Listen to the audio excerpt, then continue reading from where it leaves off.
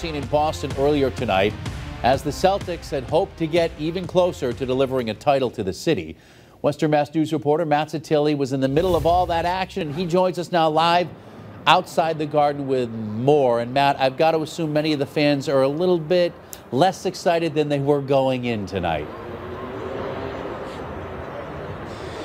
Yeah, Chris, but you can still tell that championship buzz is in the air in Beantown. That has not subsided yet. And thousands of fans did make their way here to TD Garden to watch the Boston Celtics compete in the NBA Finals for the first time since 2010.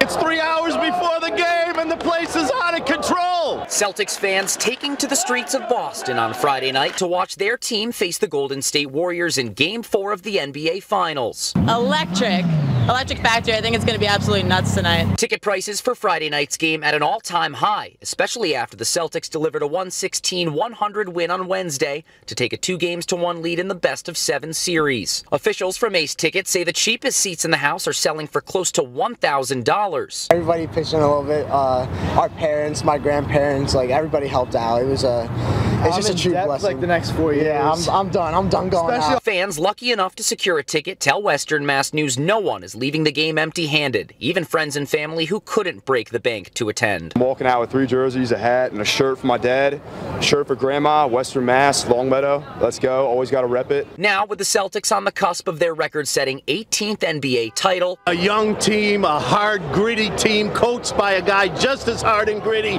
It's unbelievable. Another duck boat parade in the City of Champions doesn't feel so far away. Finish it, boys. Bring it home.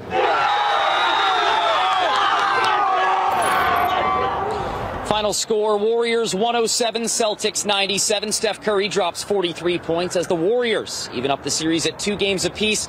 It's now a best-of-3 for the Larry O'Brien Trophy. The Celtics and Warriors will now travel from the Bay State to the Bay Area for Game 5 of the series, set to get underway Monday night in San Francisco. Tonight's Warriors win also ensures that the series will be back here at TD Garden next Thursday night for a Game 6.